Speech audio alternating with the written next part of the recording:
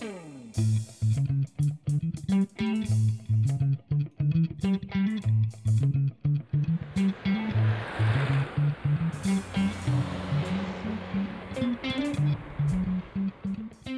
cantik. Oh iya jadi dong. Ini on the way ke sana. Jangan naik mobil dong. Masa jalan kaki? Sadis. Sabar ya, tungguin ya cantik. Bye.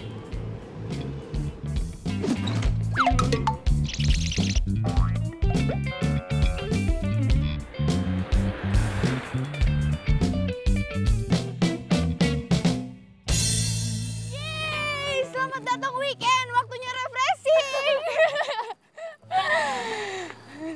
Guys, bentar lagi cowok gue mau datang dong bawa mobil baru. Ya, secara cowok gue kan baru naik jabatan gitu di kantornya. Oh ya? Ya. Eits, jangan salah. Gue juga mau dibeliin HP yang terbaru lagi. Oh ya? Jadi gak sabar.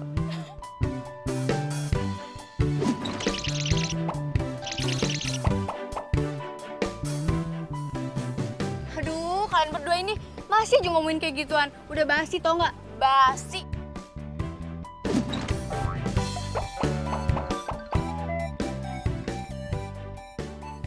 Nggak percaya. Nanti lo lihat aja sendiri kalau cowok gue datang dia bawa mobil baru.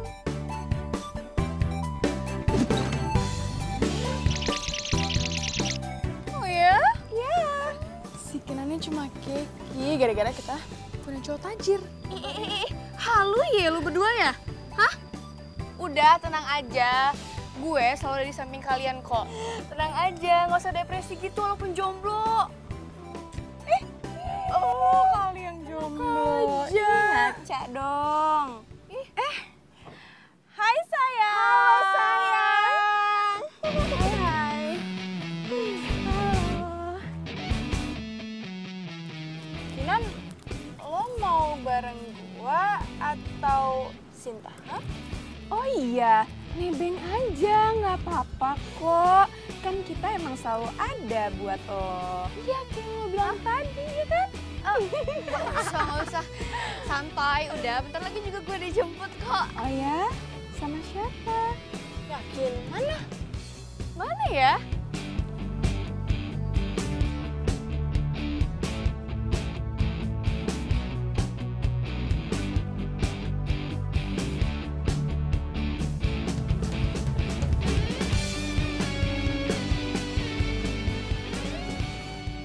Itu tuh.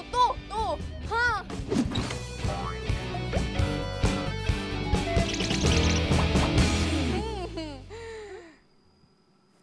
Hai.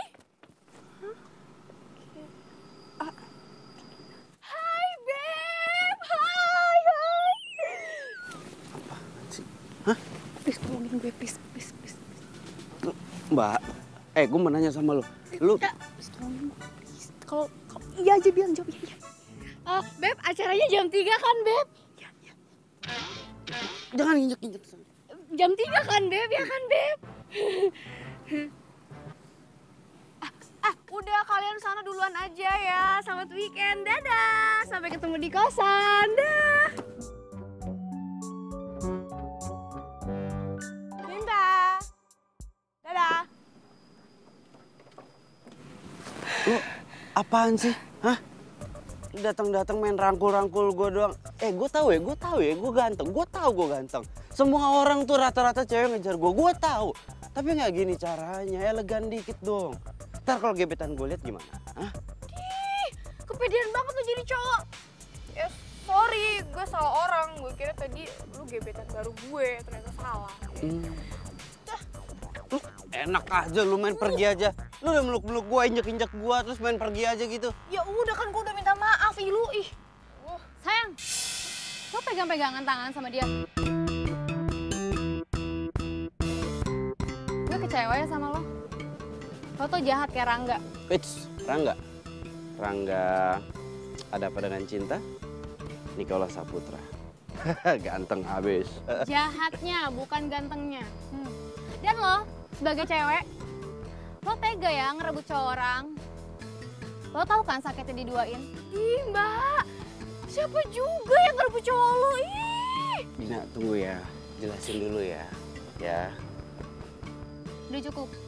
Gue nggak mau denger apa-apa lagi. Mulai sekarang kita putus. Putus pacaran aja belum. Dina!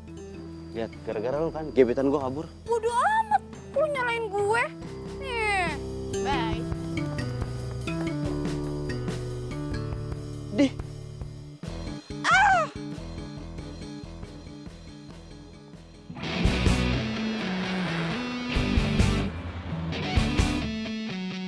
Tempatnya strategis ya, asik.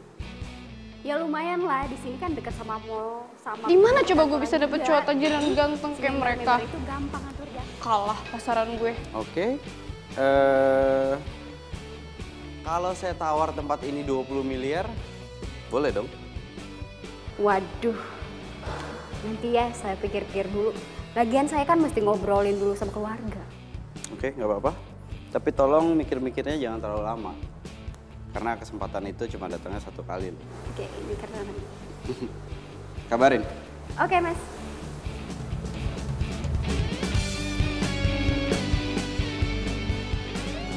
Siapa ya cowok tadi ya? Mbak Mita. Cowok tadi siapa Mbak? Oh, biasa yang suka jual beli properti gitu nih. Wow, tajir dong. Emangnya kenapa? Bupeng ya? Mau nomor handphonenya? Mau Mbak, please mau ya? Ya, mau. Udah sana ganti baju dulu, kita latihan. Ganti baju dulu. Mbak Mita, mana nomornya Mbak? Please lah Mbak, lu mah tega banget liat gue. Ganti gerakannya. Mbak Mita, mana nomornya? Mbak, apa harus gue kayak gini Mbak Mita sama lo please Mbak? Gantiin dulu, Sob. Ganggu banget sih. Mbak, lu mah tega banget liat gue kalau jomblo mulu. Mbak, lu seneng banget sih kalau liat gue jomblo. Iya, bentar. Ayo yang lain, yang bener ya. Jangan kayak anak ini nih. Nih. Makasih Mbak Mita, makasih banget. Oke. Nice. Oke. Yummy. Sades. Yummy. Kenapa sih harus nelpon di saat genting kayak gini? Hah? Mati kan? Siapa lagi? Jangan gitu. Kali aja ini klien. Oke. Halo? Iya, halo. Ini Reno ya? Ya betul, ini Reno. Maaf, ini siapa ya? Ini ya, gue Kinan. Oke, Kinan. Ada perlu apa? Sebenarnya ada hal penting yang mau gue omongin soal properti. Oke, mau ngobrol masalah properti. Iya, nggak apa-apa. Bisa. Cuma kalau kita ngobrolin masalah properti, kalau memang serius, gimana kalau kita ketemu aja? Biar ngobrolnya juga lebih enak. Tapi sebelumnya maaf, ini Ibu Kinan, Mbak Kinan, atau apa ya manggilnya ya?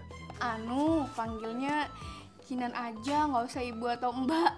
Oke ya, Kinan aja. Kinan. Tapi dari tadi kenapa ya? Lu ada apa dengan anu? Hah? Enggak, iya. Gini aja. Mungkin kapan kita bisa ketemu? Hah? Ya udah, ntar gue WA aja ya. Ya, ditunggu ya informasinya ya. Oke, bye. Ya, bye.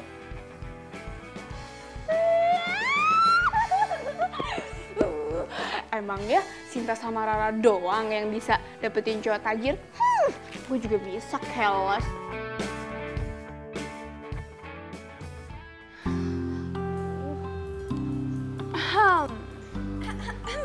Pacar mana nih? Gak keluar lagi. Apa jangan-jangan yang kemarin cuma pacar bohongan ya? Bayaran doang gitu. Ih, jangan gitu ah. siapa tahu pacarnya lagi sibuk.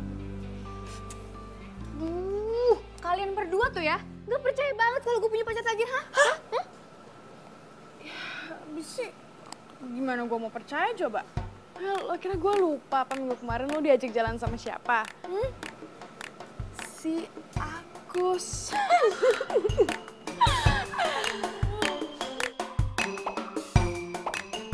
Gue menawarkan hidup sederhana. Ya, asal bahagia. Nggak masalah lo makan di warteg. Ya le, yang penting asal cinta, ya ndak? Atau sama si Cupu. Siapa namanya? Si Anjun. Iya kan? Si Anjun. Aku Enjun, teman kamu SMA. Masa kamu lupa? Kamu traktir. Kali ini tuh beda tau nggak? Beda banget, jauh banget pokoknya. Lo berdua lihat aja ya. Pokoknya ntar lo berdua tuh caking liat gue. Lihat aja, ntar juga dia datang kok. Oh ya? Yakin. Ditungguin deh.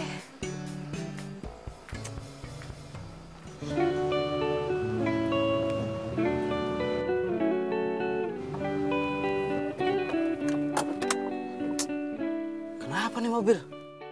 Oh man, bensinnya habis. Kenapa gue bisa nggak tahu?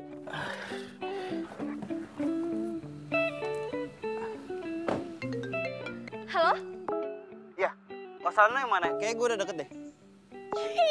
Lo udah sampai? Oke, wait. Dia dateng.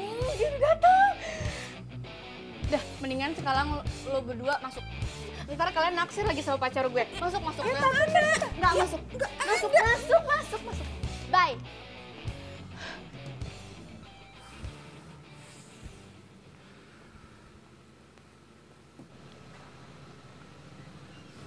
Hai Reno.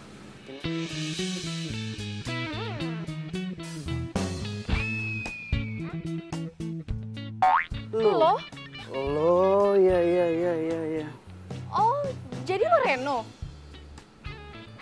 Kinan, lo cewek rese yang kemarin itu kan?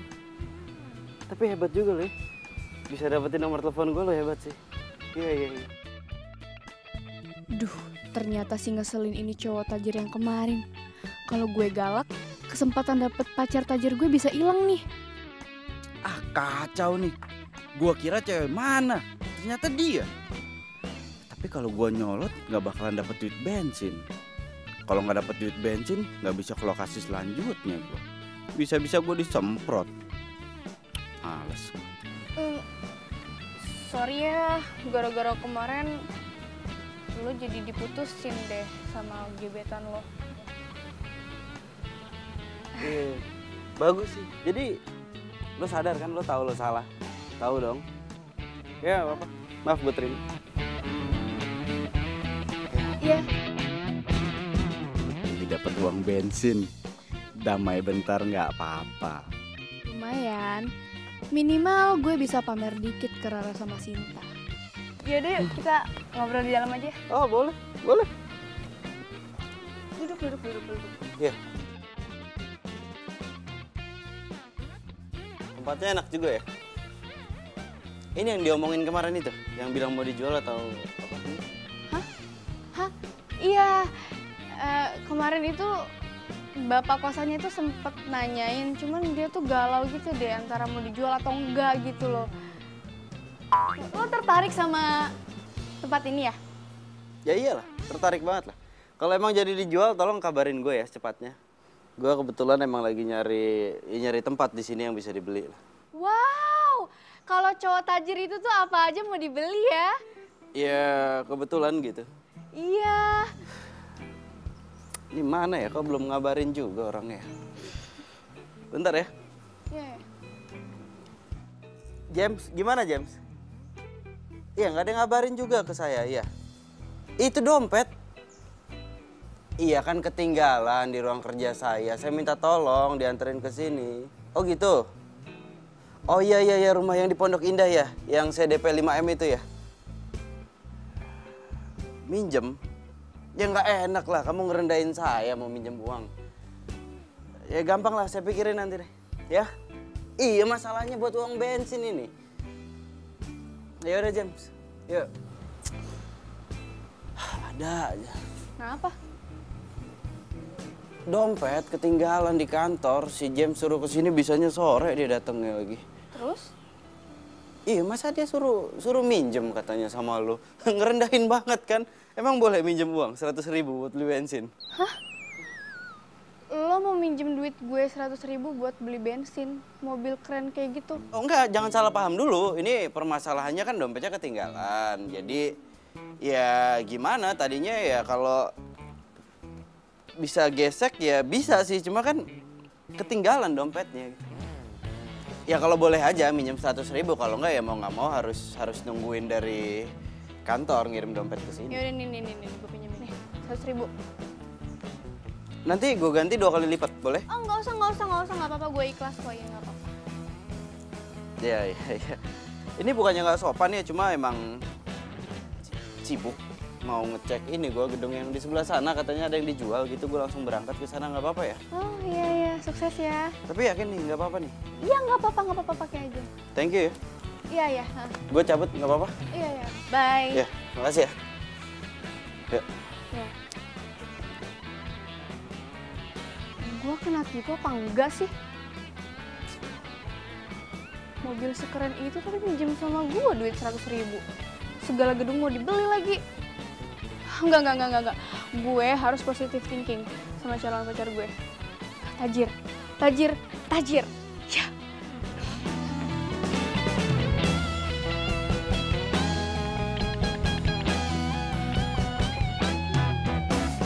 Oh iya, gue lupa kenalin ke kalian.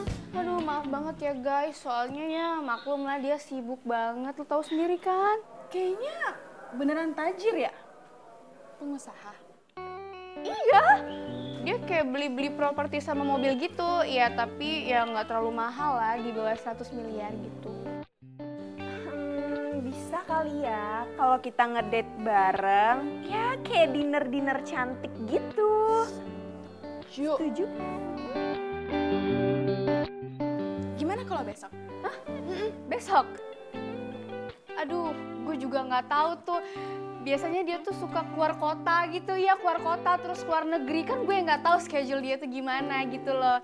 Yaudah deh, kapan-kapan aja ya kalau misalnya itu gue ajakin ya. Bye. Yes. Yeay, seneng dong gitu. Jadi kan kita ditraktir. Ya kalau misalkan segitu doang kan kecil ya. Kira-kira bener gak sih? Ya kita lihat aja nanti ya. Palingan juga tajiran cowok kita. Paling juga cowok kita lebih ganteng, iya kan?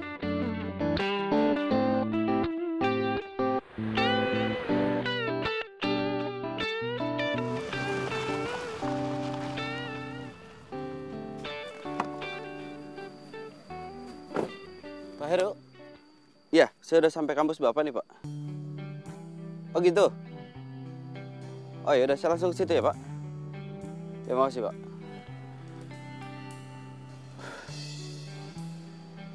Kemarin gue gagal dapetin Dina. Sekarang gue kesini lagi ketemu sama dosennya. Mau ngomongin jual beli mobil.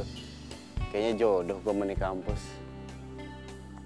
Kinan kuliah di sini juga kan ya? Iya gak sih, iya kan? Gosh, itu bukannya pacar lo ya? Mana? Tuh. Itu beneran pacar lo, Nan? Hah?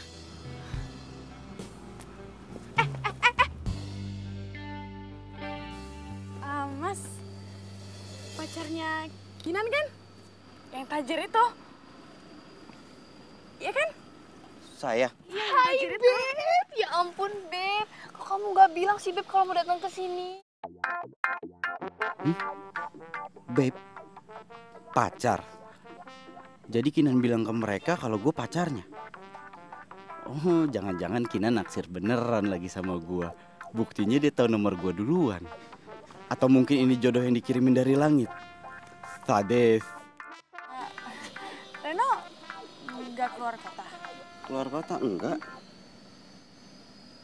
Oh, kalau gitu berarti jadi dong dinner ntar malamnya. Kinan udah ngomong kan? Oh, dinner? Oh iya, jadi. Seru banget pasti ntar ya. Udah kok, dia udah ngomong. Jadi.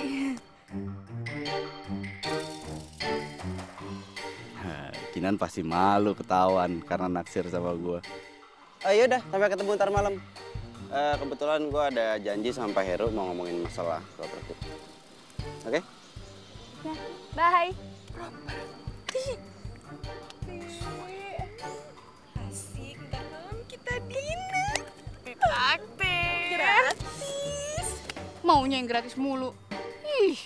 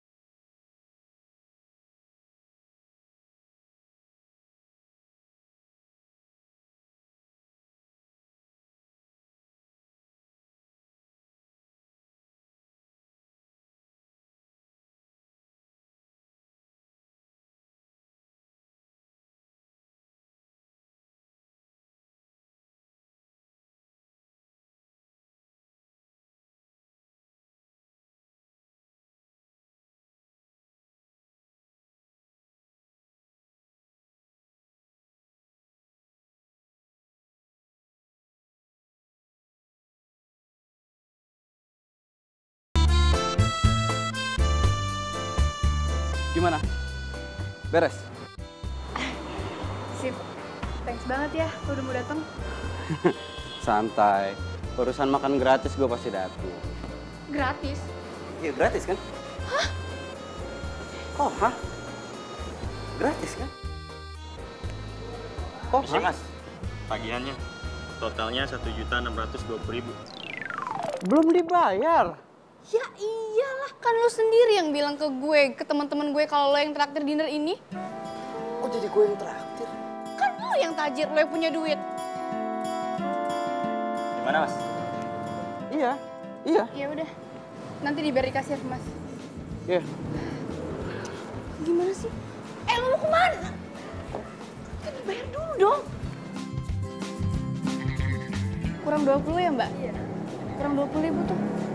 Ya gimana, udah nggak ada lagi dompet gua tuh, gua belum ke ATM. Itu kan tadi 20.000 ada di dompet lu. Gimana sih? Ya keluarin lah 20.000, maaf ya mbak, bikin malu dia emang. Emang dia yang bikin malu sebenarnya mbak? Loh, gua belum ke ATM kok. Ya udah, Ya keluarin 20.000. bentar, sabar. Berapa tadi 20.000 ya? 20.000, masa Iya diulang ini. ulang? Nih mbak 20.000. Maaf ya mbak, emang suka gitu.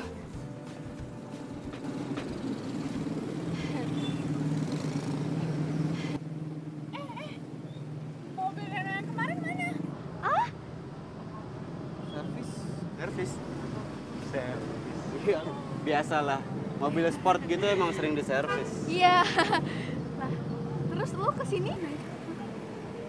Naik ini, si Jalu. Motor klasik loh, jarang ada yang punya. Serius? Ya udah deh, nggak apa-apa.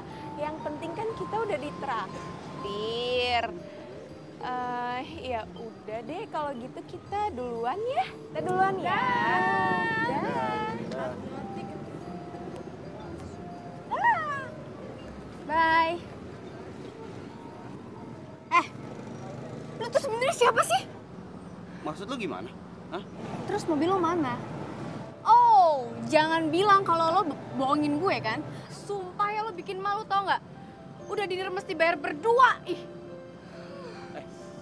Lu siapa marah-marahin gua? Hah? Sekarang yang harusnya marah tuh gua. Lu pacar bukan, siapa bukan. Ngapain gua ikut patungan buat bayar makan rame-rame? Orang gua diundang. Hey, hello. Yang nyuruh mereka datang ke sini kan lo. Gue nyuruh mereka di depan lu, mereka bilang katanya ngomongin masalah dinner. Ya gue iyain. Sadis lu. Ya makanya kalau nggak ada uang itu nggak usah so-soan dong lo ngajak dia. Gue nggak pernah bilang gue nggak punya duit ya. Gue datang ke sini karena diundang, makanya gue nggak pengen bayar. Etika. Dasar lu ya. Awas lu ya. Apa? Awas apa? Dasar penipu. Penipu. Gue diundang ngeluarin duit ke sini, ribet Lu yang nyuruh ke sini, lu ngeselin banget. Gue nggak pernah nyuruh. Diam lu. Pergi lu sana. Butut. Tipu terus gue.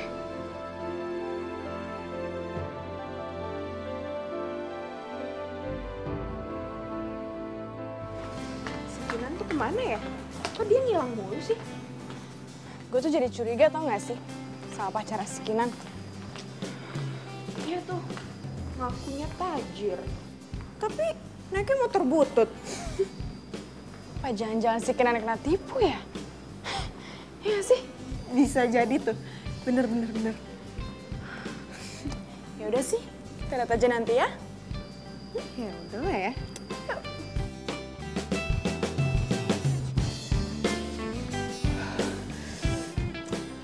Gue harus cari tahu nih siapa si Reno sebenarnya.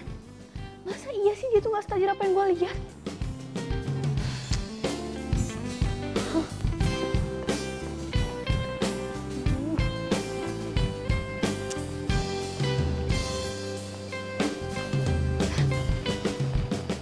Nah, pas banget nih dia ada.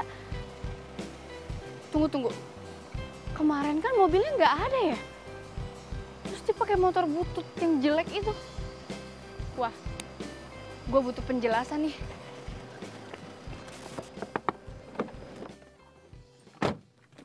Gue mau bahas soal semalam. Oke, gue lagi nggak mau marah-marah. Jadi apapun penjelasan lo bakal gue dengerin. Sorry, lu siapa ya?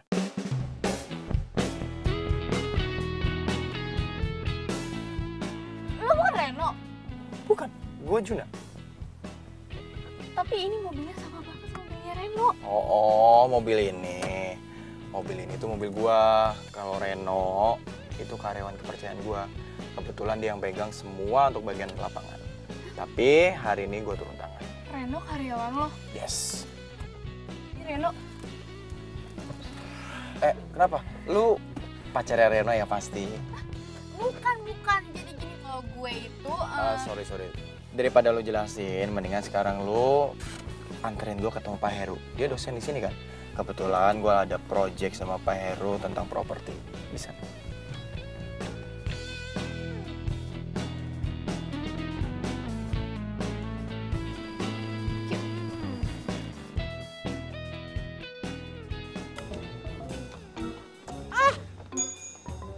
Apes gua. Setiap kali di Bos Juna pakai mobilnya, gua selalu kebagian si Jalu. Mogok mulu kerjaannya. Sadis.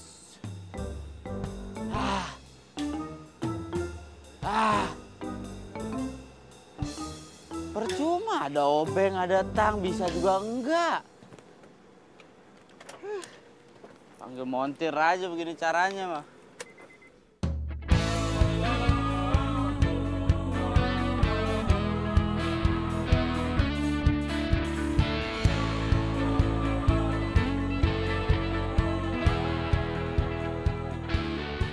Kantornya Juna ya? Iya, ini kantornya Juna. Gua asisten pribadinya Reno. Junanya ada nggak? Junanya lagi pergi. Kalau ada keperluan bisa ngobrol sama gue aja. Nggak apa-apa, ntar gue sampein. Nggak usah, kapan-kapan aja saya balik sini lagi ya. Sip.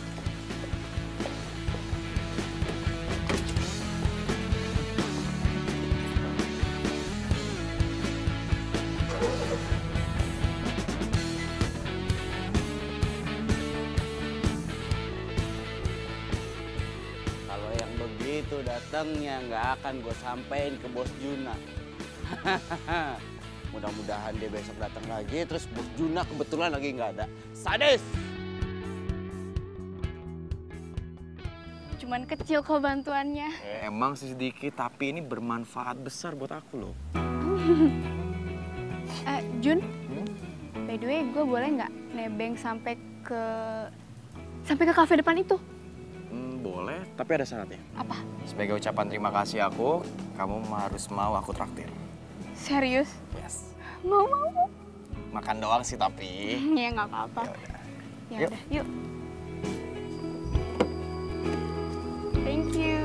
Welcome.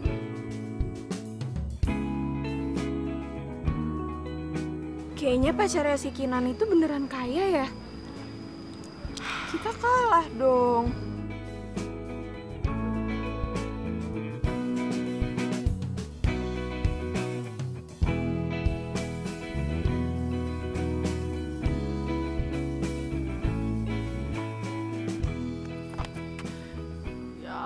Masa lebih tajir sih? Kita harus cari tahu deh pokoknya. Kayak nggak boleh. Mau. Nggak boleh kalau kita sampai kalah dari dia. Benar. Yaudah. Yes. Bisnis itu adalah milik gua. Kalau Reno itu karyawan gua yang biasa gue percaya untuk megang lapangan. Karena Reno tuh punya keahlian buat negosiasi gitu. Makanya gue percayain ke dia. Gitu.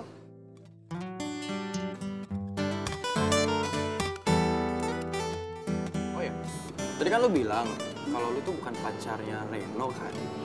Terus lu kenal dia di mana? Oh, ya kenal gitu aja sih, biasa. Udah lah, nggak usah dibahas, nggak penting. Nggak penting. Oh iya, habis ini lu mau kemana?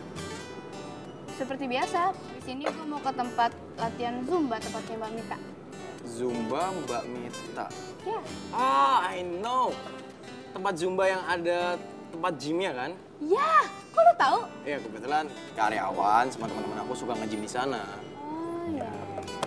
Terus lo nggak nge-gym juga?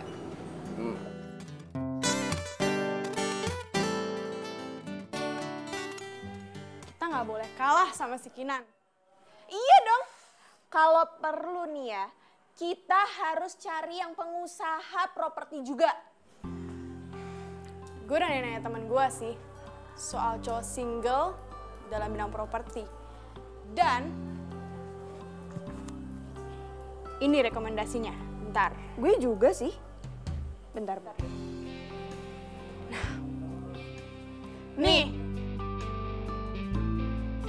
Juna. Kok sama? Gue duluan. Gue udah dari tadi pagi ya nge-stalking profilnya. Gue duluan. Fine. Kita saingan. Oke. Deal? Deal.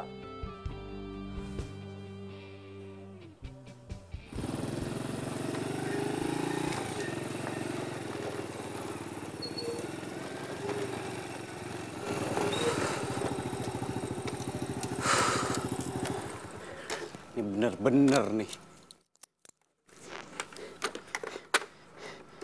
Masa bisa kebenaran gini sih? Bos Juna nyuruh gua datang ke sini, suruh nawar tempat. Ini kan kos-kosannya Kinan.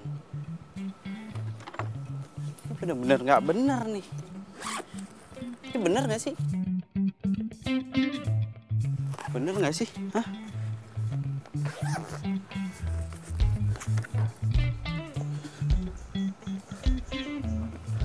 Bener. Bener-bener ini mah. Bener-bener kenyataan.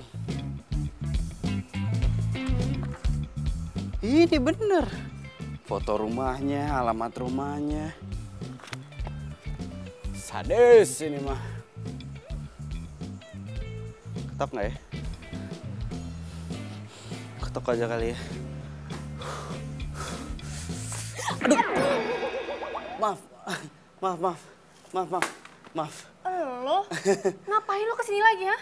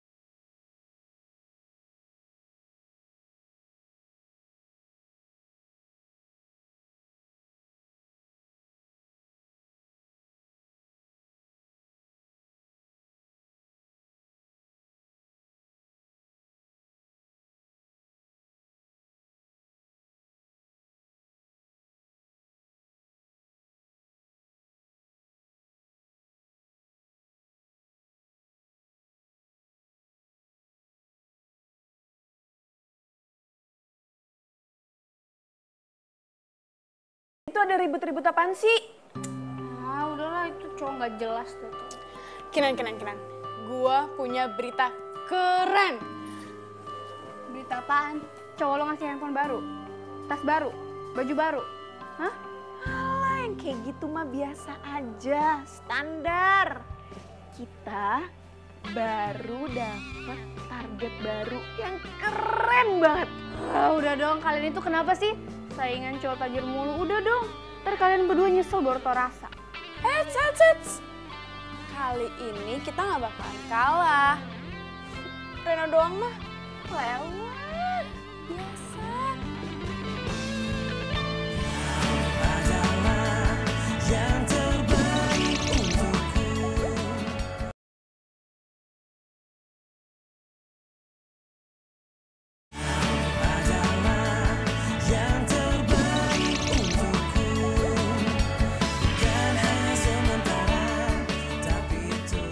Bos, gue minta maaf karena gue belum bisa ngasih laporan tentang kosan mawar itu. Loh, lo itu gimana sih? Lo itu kan biasanya jago buat negosiasi, ya kan? Oh, apa gue harus cari orang buat gantiin lo? Jangan bos, itu terlalu sadis. Ya udah kalau kayak gitu kerjaan lo yang beres dong. Kos-kosan itu adalah tempat yang paling gue incer. Gue nggak mau tahu gimana pun cara lo, gue harus dapat hasilnya. Good. Gue tunggu kabar baiknya ya. Oh ya, No. Lo kenal sama cewek yang namanya Kinan? Kinan? Ya. Kenal gitu aja sih, bos. Kenapa, bos? Ya nggak apa-apa sih. Kebetulan gue kemarin ketemu dia. Asik juga ya orangnya. Asik dari mana? Yang kayak gitu mah nggak asik, ribet orangnya. Jauhin kayak gitu, bos. Jangan dipacarin. No. Abangnya lu, bening dikit, lu samperin, lu sosor, lu pacarin. Gua mah gak gitu, bro. Kinan kenal sama Juna. Ini nggak beres nih. Oh, gua tahu. Jangan-jangan Kinan udah tahu kalau gue itu kere. Gue nggak tajir, makanya gue diputusin. Paham gua. Oke.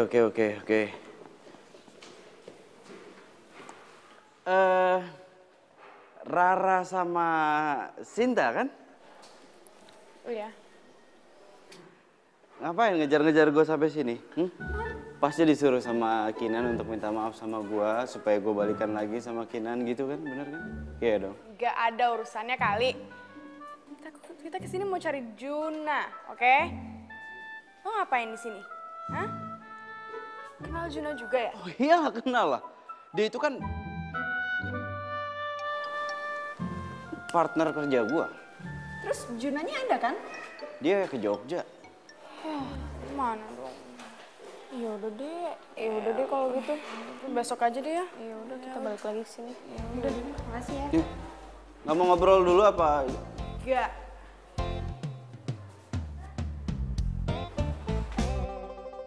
Apa sih semua orang pada nyariin Juna? Hah? Oh, gue paham. Paham gue. Ya bisnis kosan sekarang itu kurang maju, Pak. Masalahnya apartemen udah semakin banyak yang murah. Jadi saran saya mendingan Bapak jual kos-kosannya, beli kafling baru. Dijamin lebih nguntungin, Pak. Maaf deh Mas, saya belum berminat. 15 miliar gimana? Enggak deh. Untuk sementara, tidak untuk dijual dulu. Permisi, Assalamualaikum.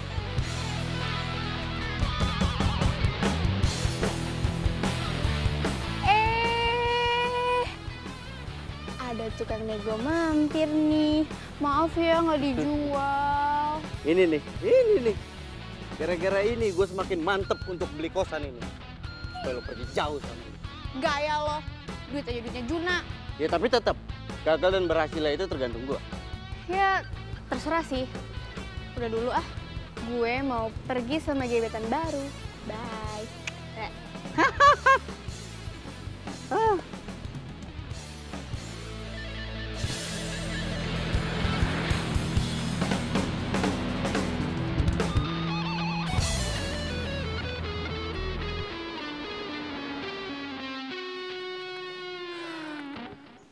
Aduh, kempes lagi.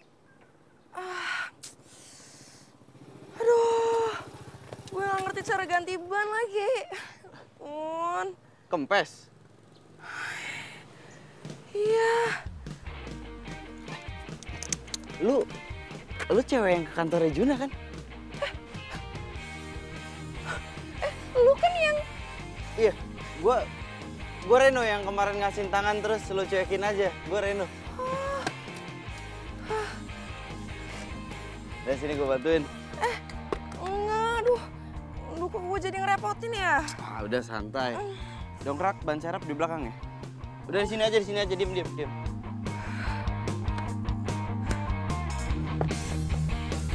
Aduh.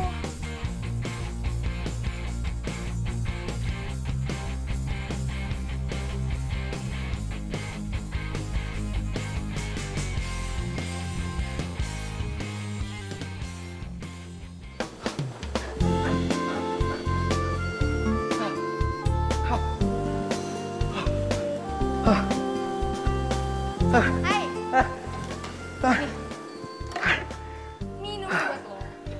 Thank you ya.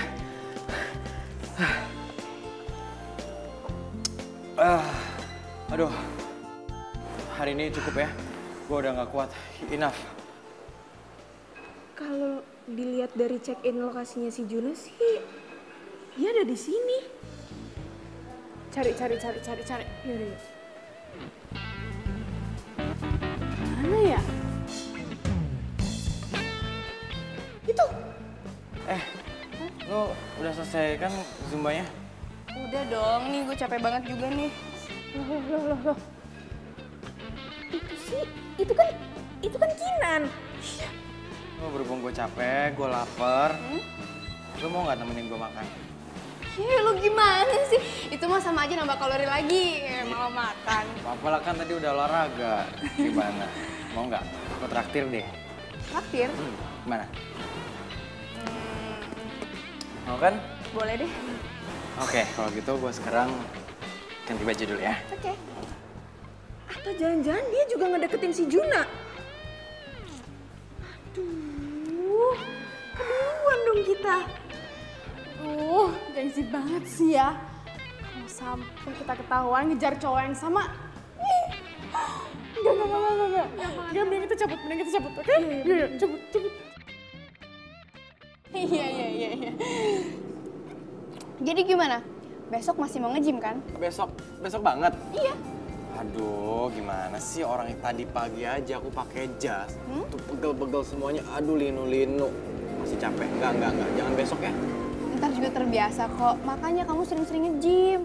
Iya sih, gua tuh dulu nih suka banget main olahraga. Kebetulan pacar aku tuh, setiap hari olahraga. Oh, udah ada pacar? Ya ampun, bisa dijambak gue kalau misalnya kita berdua jalan kayak gini. Manis. Iya, makanya kalau aku ngomong didengerin, kan aku bilang dulu. Sekarang mah udah putus. Wah, peluang gue gede nih. Kalau lu sendiri gimana? Gue? Ya jomblo lah. Tenang dong. Berarti kita sama dong, ijo lumut. Ijo lumut apaan tuh? Ikatan jomblo, lucu, dan imut. Ih, dasar gemes banget tuh enggak sih? Habis kamu lucu sih, imut lagi. Yang kemarin lu datang ke kantor, nyari Juna, ada perlu apa? Mau jual rumah? Bukan. Gue tuh mantannya si Juna. Oh, lo mantannya Juna. Iya. Emang beda ya. Cowok tajir, mantannya itu pasti.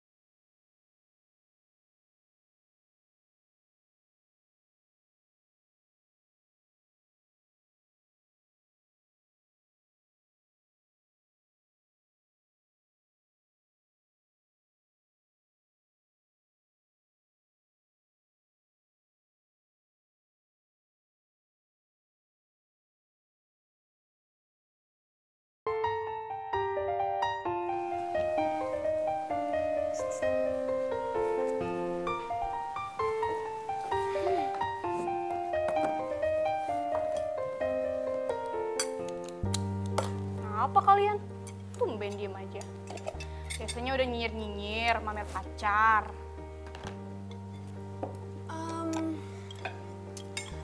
Lu kenal Juna juga ya? Juna pengusaha properti.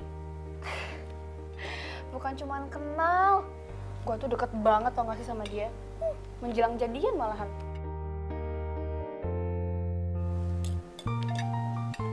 Lo tuh gimana sih ya? Lo bilang katanya lo lagi deket sama Reno. Kok sekarang lo malah ngaku-ngaku deket sama Juna juga? Reno mah lewat. Sekarang itu waktunya buka lembaran baru. Yang pasti-pasti aja, ya kan? Berarti lo belum jadian kan? Berarti kita masih bisa bersaing. Oh, terus nasib cowok kalian yang gimana itu gimana dong?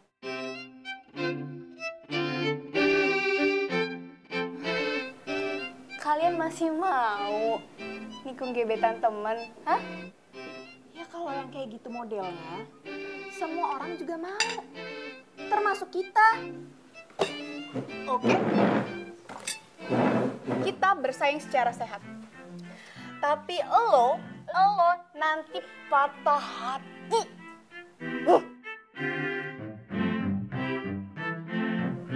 Makan tuh roti.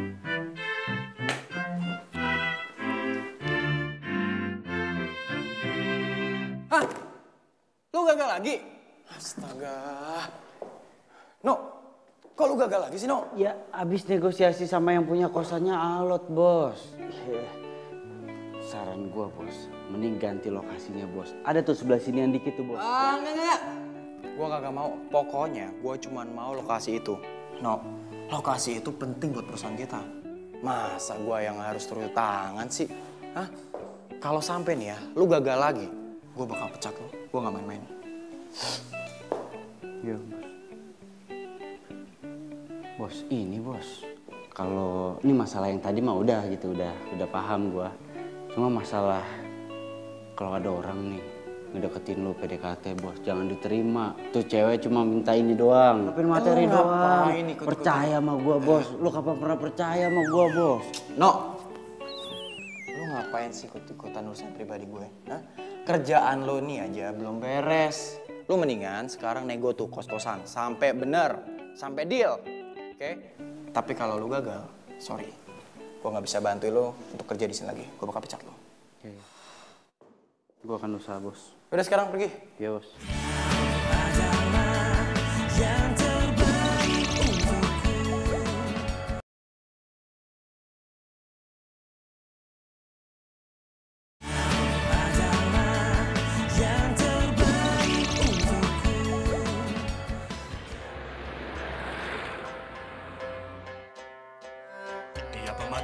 Sadar ya?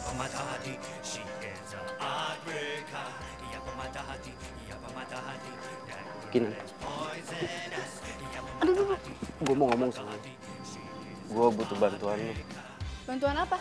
Dorong motor? Hah?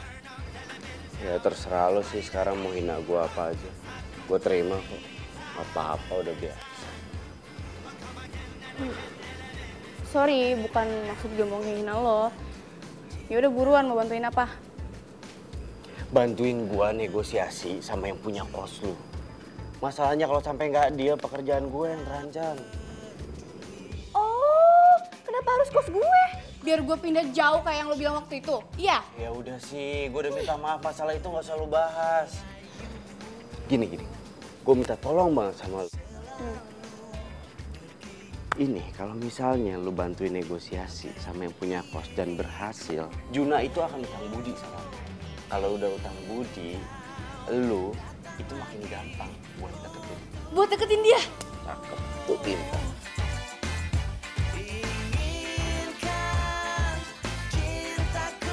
Gimana? Ya udah, ayo.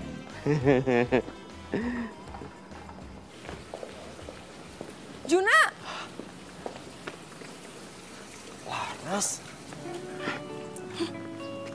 Laras, lu ngapain sih di sini, ha? Lah, katanya lu udah pindah kota. Ternyata pas di sini juga ya? Sukses besar nih kayaknya. Laras, kita itu udah nggak ada hubungan apa-apa lagi. Jadi gue mohon, lu nggak usah cari-cari gue lagi, ngerti? Kenapa? Nggak boleh, hah? Lu lupa, lu dulu butuh gue. Ingat, urusan kita belum selesai. Oke. Sorry. Gua sekarang ada meeting buru-buru. Gua lagi sibuk banget. Kalau lu memang masih butuh gua, lu bisa telepon kantor. Oke? Bye. Luna.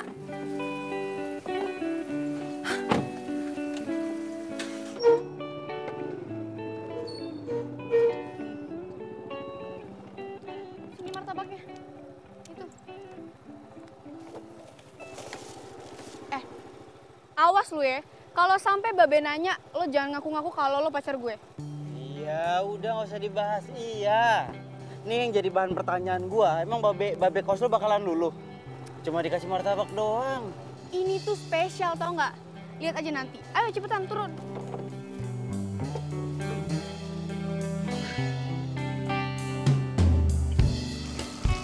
Assalamualaikum. Waalaikumsalam. Maaf, Ben. Waalaikumsalam. Ya elah, lu lagi yang datang. Udah gue bilang, kagak dijual. Be.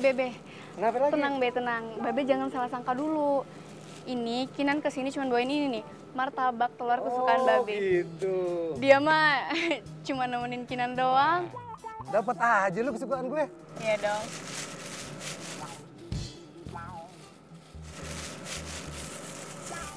Be, ya udah kalau gitu Kinan cuma mau nganter ini doang.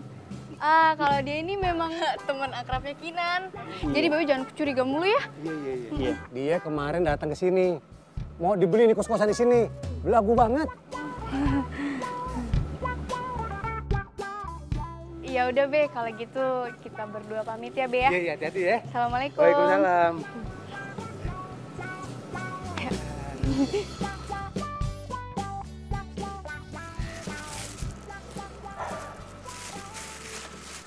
Udah gitu doang.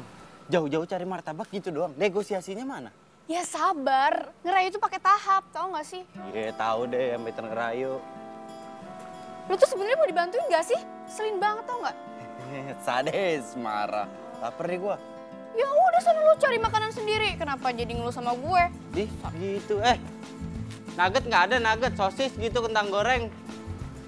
Ngambek. Rumah Padullah udah. Kolahong udah. Tinggal kos-kosan ini doang yang belum.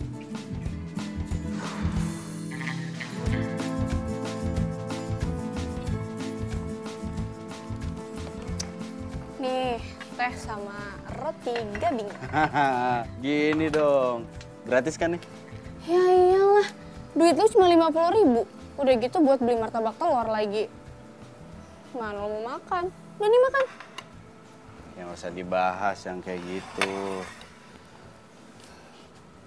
Lu dulu pertama kali ngeliat gue naksir ya, mikirnya gue tajir. Sini, nggak jadi, gue balikin lagi nih. Mau bajir, jangan ya, jangan. Lu tuh ya, nggak ada duit. Padahal kan negosiasi lo sana sini itu kan gede. Kemana tuh duit lo? Makanya jadi orang tuh jangan pelit-pelit. Kenapa? Habis ini lu gue ajak nanti. Sekarang gue mau nanya, lu masih mau ngomong apa enggak? Karena gue mau makan. Oh iya, udah makan. Ya? Tapi lo mau ngomong...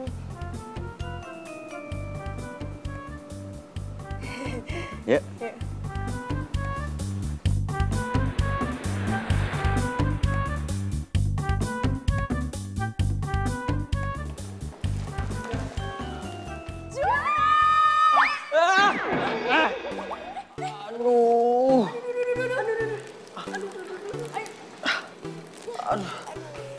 Nggak apa-apa.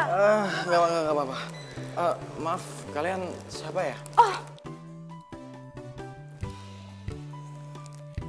Gue Rara. Nggak usah lama-lama. Gue Cinta cantik. Oke. Gua Juna. Oke, sekarang kita sudah kenal, so... Boleh nggak sih kalau misalnya kita tuh selfie? Ya kan jarang-jarang gitu kan kalau selfie sama orang tajir. Boleh ya. Yaudah deh, buruan deh. Yeay. Ya. 1, 2, 3.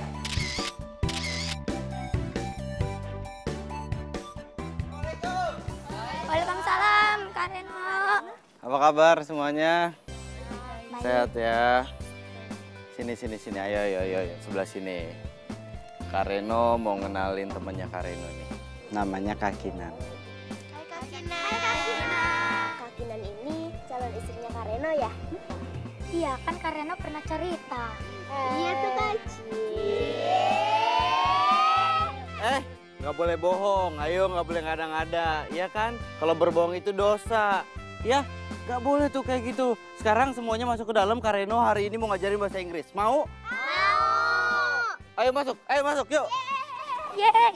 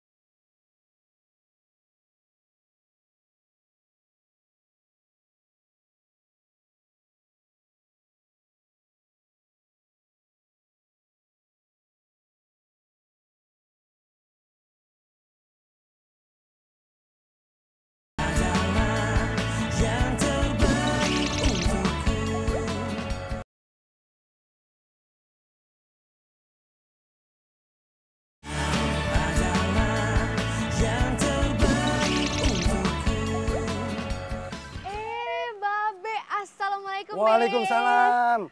Mumpung di sini, mumpung ingat. Kenapa, Be? Gini, gue suka sama temen lu. Orangnya baik banget. Lu kasih tahu dia ya, kalau dia mau 20 miliar, gue jual nih kosan ini. Wah, serius, Be? Serius, Babe. Ya. Ya udah, kalau gitu nanti Kinan bilangin ya, Be. Oh iya, kalau nanti dia datang lagi sini, tolong bawain kesukaan Babe. Apa tuh? Martabak telur sama mie catur lagi ya. Oke deh, beres, Be. Ya. Ya udah, kalau gitu kita lanjut aja ya. Ya, hati-hati ya. Assalamualaikum. Waalaikumsalam. Serius, Babe bilang begitu? Manjur juga tuh martabak telur.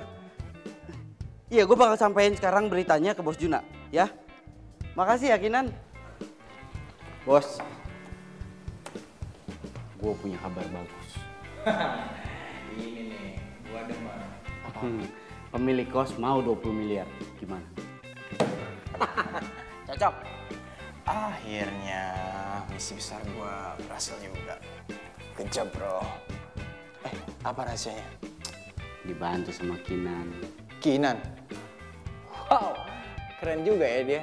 Ya emang kebetulan kosan itu tempat tinggalnya dia, jadi ngobrol sama bapak kosnya bisa gampang. Oh, oke. Kalau kayak gitu, sebentar lagi lo akan terima bonus dari gue. Yes! Uish, tenang dulu. Senang banget, Bos. Tapi masalah transaksi, biar gue yang ngurus. Oke? Oke. Good job. Proud of you, bro. Hai, Bro. Hai. Sombong banget ya belakangan ini. Kayak sibuk banget. Tumben pada baik sama gue. Mau pamerin apa lagi? Hah? Tuh. Mau di zoom? Tunggu. Terus itu foto apa hubungannya sama gue? Ya itu tandanya berarti kita udah makin deket sama si Juna. Dan lu belakangan ini sibuk banget sama Reno. Sama motor bututnya itu. Gue jalan sama Reno itu cuman ada proyek bareng aja. Tenang aja. Ntar juga Juna nempel kok ke gue. Oh ya? Iya. Demi apa? Demi apa aja. Mimpi kali.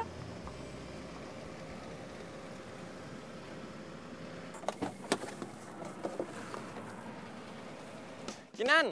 Wow, kalian denger kan?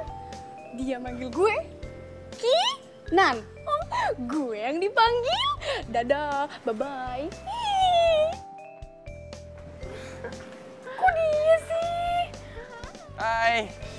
Masuk.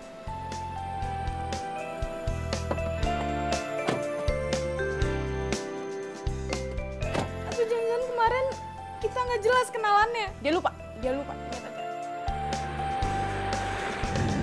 Kalau gitu, aku harus terima kasih sama kamu dengan cara apa ya? Ya terserah lo sih. Kan gue ngebantuin lo nya ikhlas. Gimana kalau...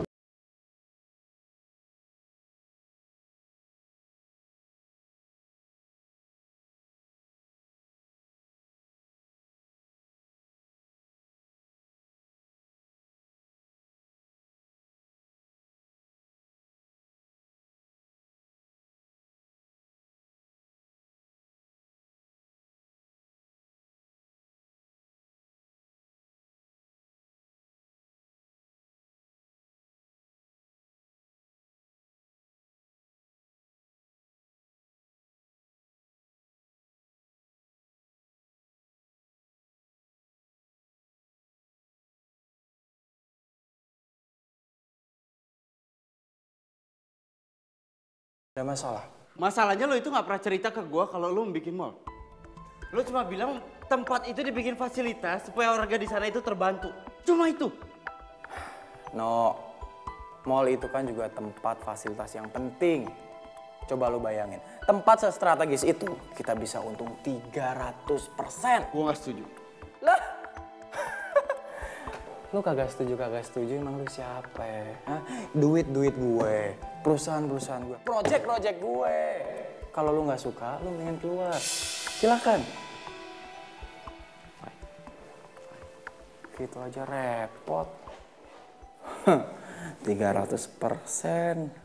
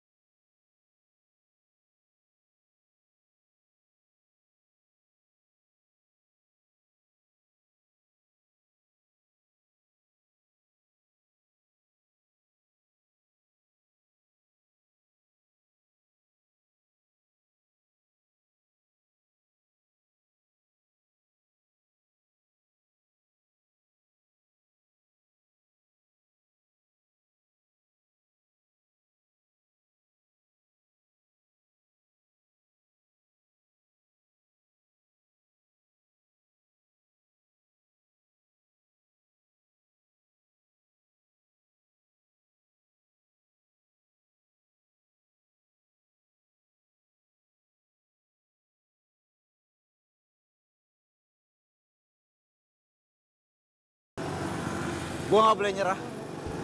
Gue harus cari cara. Gua harus-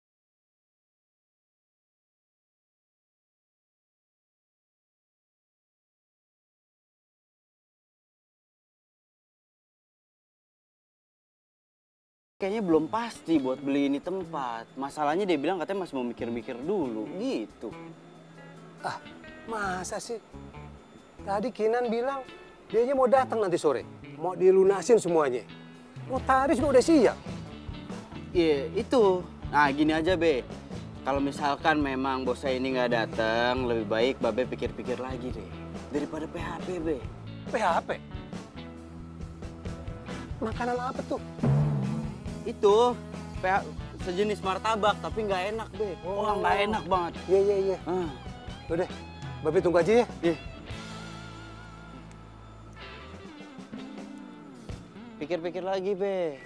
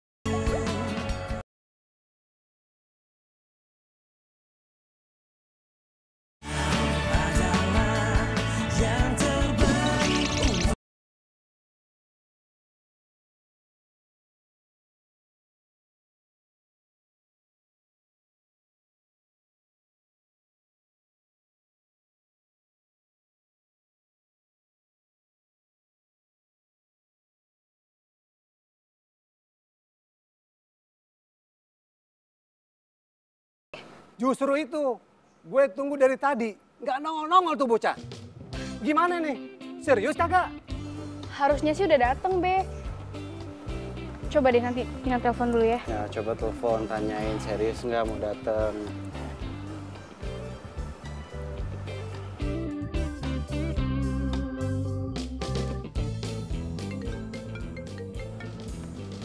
Itu siapa? Nah, enggak, cuman karyawan biasa. Nggak diangkat, Be. Malah dimatiin. Ya udah deh, batalin aja semuanya. Emang anak zaman sekarang cuma bisanya PHP. Emang Babe tahu PHP itu apa? Tahu, kayak martabak telur, rasanya kagak enak. Udahlah, capek Babe. Siapa yang ngajarin tuh, Babe? Udah, nggak usah terlalu dipikirin. Kalau emang Juna itu serius, besok dia bakalan datang.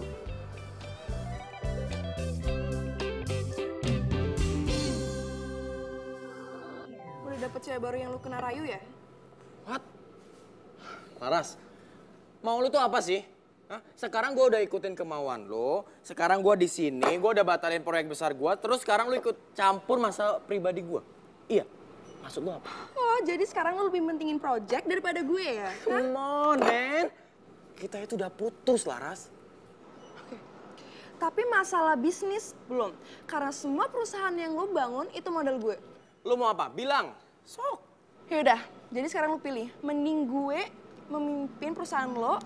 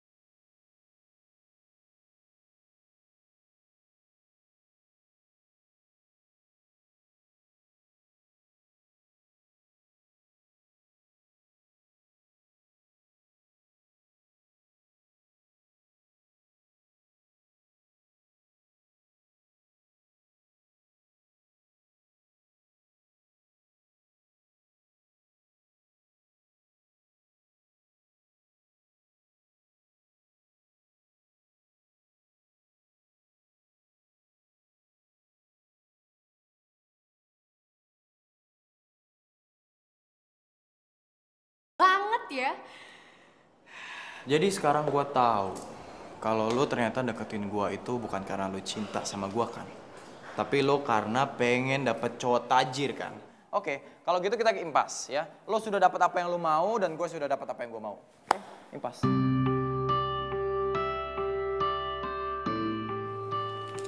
Nih, gue balikin.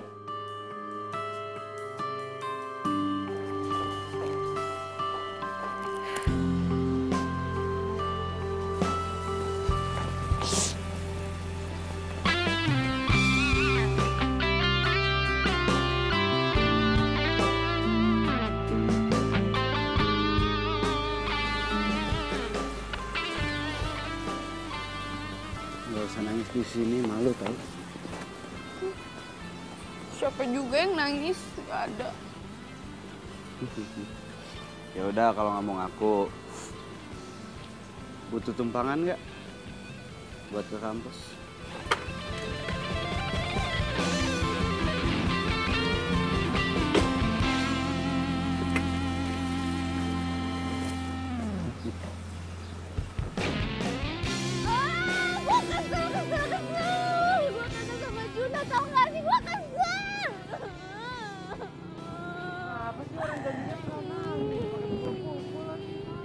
Bodoh amat.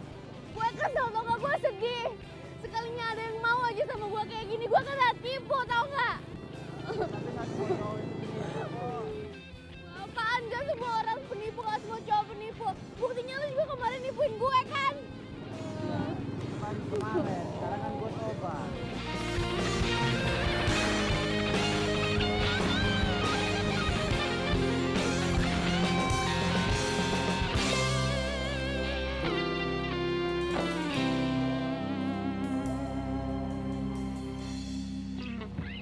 Selamat siang, Pak.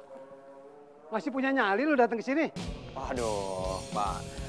Maaf ya, Pak. Kalau kemarin saya tidak bisa datang kemari. Namanya juga orang kaya, Pak. Biasa ada kesibukan dadakan itu hal yang biasa buat orang kaya. Tapi tenang saja, hari ini saya fokus ke sini untuk menyelesaikan kesepakatan kita. Enak aja lu. Gue udah berubah pikiran. Kalau gitu, saya akan naikkan menjadi 25 miliar. Gimana? Kagak ada. Gue udah kesepakatan sama orang lain. Bapak. Bapak nggak bisa kayak gitu dong. Bapak itu kan sudah sepakat sama saya, ya. Kalau Bapak batalin sepihak, saya bakal menggunakan cara yang kasar. Buat saya, Pak, ngasarin Bapak itu kecil. Lu ngancam gue? Gue kagak takut. Lu macam-macam lu. Hah? Ayo. Lawan gue. Hah? Kalau kayak enak gitu, aja lu. saya ikutin cara Bapak. Lihat saja ya. Ayo. Seneng banget ya ngeliat mereka bahagia. Tawa kayak adem gitu ngeliatnya. Gue kesel banget pas gue tahu ternyata si Juna itu punya rencana yang jahat. Dia pengen ngerubah kawasan ini tuh jadi mall. Jadi panti asuhan ini, kosan lo, semua warga yang ada di sini bakal digusur. Jahat banget sih tuh orang. Tapi gue langsung kasih tau warga sih, kalau semua tawaran dari gue tuh dibatalin. Dan ya untungnya mereka itu bisa mengerti dan semua transaksi sama Juna mereka batalin. Untung gue keburu tahu duluan siapa Juna itu sebenarnya. Ya yang harus lo ingat, cinta itu ada di dalam hati, bukan di dalam dompet. Jangan pernah gara-gara harta lo jadi lupa. Lo lupa menyadari arti cinta sungguh.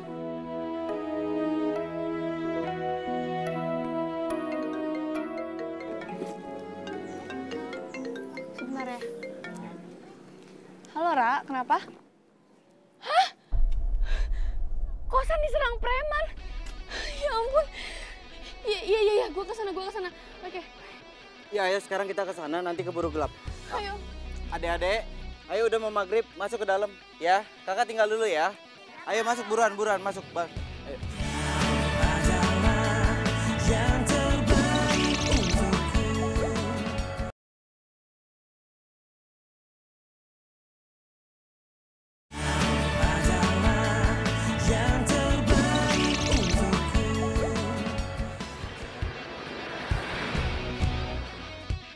Pokoknya sekarang Bapak mau setujui penawaran saya atau saya bakal pakai cara lama.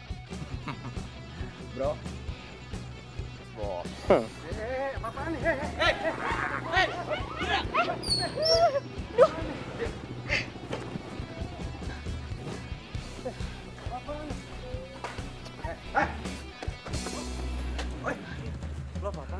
apaan? Bro, pahlawan kemalaman kita datang, bro. Lu kenapa? Hah? Lu pengen batalin semua rencana gua? Hah? Asal lo tahu, gua bisa bayar nih area 3 kali lipat. Ngerti? Mendingan sekarang ajar aja deh, bro. Siap. Beres, bos. Hah? Keroyokan lo. Pengecut. Hah?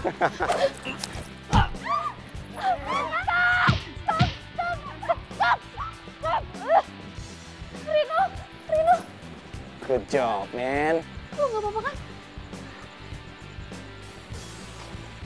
Juna. Warga udah nolak ya. Lo nggak bisa seenaknya kayak gini dong. Lo pikir lo bisa bayar, lo punya duit 3 kali lipat? Duit? Hah? Lu menganggap gua nggak punya duit? Gua ini orang kaya. Orang kaya! Gak usah ngimpi lo jadi orang ya. Semua proyek gue batalkan. Juna Property Indo, gue ambil alih. Laras, lu ngapain kemarin? Hah? Urusan kita itu udah kelar ya. Ini bukan urusan lu, jadi lu gak usah ganggu gua, ngerti? Iya, secara hukum gue berhak dong. Karena semua duit yang lo pakai itu duit gue. Jadi mending lo pergi deh. Atau gue lapor polisi. Bro. Ingat, gue punya semua bukti-bukti lo. Buruan kemari! Oh, gue telepon polisi. Hah? Gue telepon nih polisi sekarang. Cabut.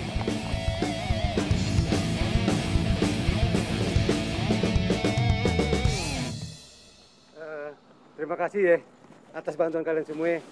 Kita udah pada selamat oleh tipuan si sombong itu. Itu semua hanya ide Reno, Pak. Saya di sini hanya menjalankan tugas saya kok. Gue pikir lu tuh kayak masih bisa dapetin Juna lagi nih. Kenapa lo tiba-tiba punya ide begitu? Oke, karena pertama Juna itu sekarang sukses. Dan suksesnya itu berkat lu. Ya? Iya, jadi dia tuh masih punya utang banyak banget sama gue. Parah, banyak banget. Namanya utang kan harus dibayar, bener kan? Kayak yang berdua, sekarang dia itu lagi dekat sama cewek yang ya intinya jangan sampai ada kejadian tipu menipu. Kayak dia manfaatin lu, paham nggak? Lu tau banget nih buat gue tarik. Terus apa rencana lo? Gini. Oh, jadi gitu. Keren juga ya ide lo. Sadis. Gua gitu loh. Apaan sih? Tugas saya sudah beres. Dan atas ketidaknyamanan ini, proyek kami akan membangun fasilitas umum dengan gratis.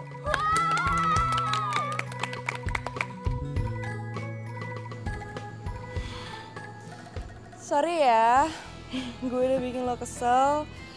Saran gue sih, kalau lu mau nyari cowok yang setia, tulus, sama ngerti soal cinta, mending lo pilih Reno deh.